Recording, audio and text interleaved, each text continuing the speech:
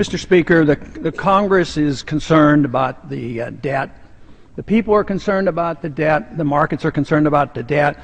The world is concerned about the debt and what we're doing here today because we live with a world fiat dollar standard, and so the whole world is engulfed in this very serious problem. I do not understand, though, that if the debt is the problem, and I agree, the debt is the problem, that for us to come here and raise the debt by $2.4 trillion is the solution. That just baffles me. I think it's a distraction because when a country gets indebted to the degree that we're indebted, the country always defaults. This is historic, especially if the country is a significant country. On occasion, a small country will quit sending the checks and they'll go bankrupt. We're not going to do that, but we will default because the debt is unsustainable. This year, it is said that we have a debt increase of $1.6 trillion, but that's not true. If you count what we borrow from the pension funds, the Social Security and highway funds, it's $2 trillion. But if you include the increase in the entitlement obligation, it's $5 trillion. So this is a huge, huge problem. But the argument here is, how do you default? And it is said that if we don't raise the debt limit, we're going to default and not send out the checks. I don't believe that for a minute. Somehow or another, the checks are going to go out. But if you really wanted to live within the technicalities of law, there's a very simple thing you could do. We owe the Federal Reserve $1.6 trillion. Well, that's not a real debt. They bought those Treasury bills with money out of thin air. We could just write that off or quit paying the interest, tide ourselves over and get down to serious business and cut back and live within our means. And that would be a solution. But to increase the national debt will only encourage another type of default. And that's what we're going through. We're engaged in the most difficult and a very bad way of defaulting, and that is through the destruction of the currency.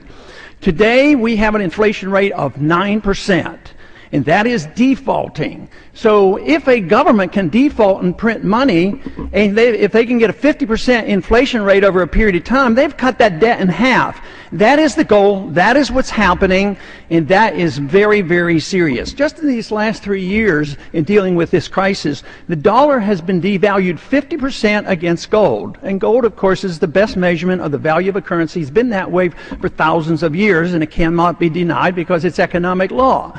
So we are defaulting. And when the American people go out and start buying goods and services like they are now, they're recognizing they cost a lot of money. So right now, we're in the early stages of rampant inflation, which means we're going to be hit with higher prices and higher interest rates. That is going to be a tax. So I see the only solution, and that is to cut spending. Now, the reason we don't cut spending is one side loves entitlements, and the other side loves war. And even this token attempt, $100 billion of cuts when we have this huge, huge deficit, but there's no mention of cutting military spending. I don't want to cut defense spending. This military spending doesn't defend us. It makes things worse. Our problem in this country doesn't come only from the Congress. It comes from the people. The people still have a strong appetite for big government programs. They're not willing to cut. They think government can take care of us from cradle to grave and that we can be the policemen of the world. So someday, we as a country, we as a people, and we as a Congress will have to say, what should the role of government be? The founders had a pretty strong suggestion. They wrote a constitution and said the government should be very limited. And the government should be protecting our liberties and providing national defense and a sound currency. We don't do any of that. We've embarked on a course that was destined to end badly, and this is where we are today. So if we don't understand this, this default will not be because we don't send out the checks. We will send out the checks. It will be defaulted on because people will get their money back or they will get their Social Security checks and it won't buy anything. That is much, much worse than facing the fact that we not raise the debt limit and work our way out of this. That is devastating economically, and it's devastating politically, because we just saw a taste of what happens, how the anger is built when you see other countries in Europe now defaulting and can't pay their bills. So this is more significant than ever because we provide the reserve currency of the world.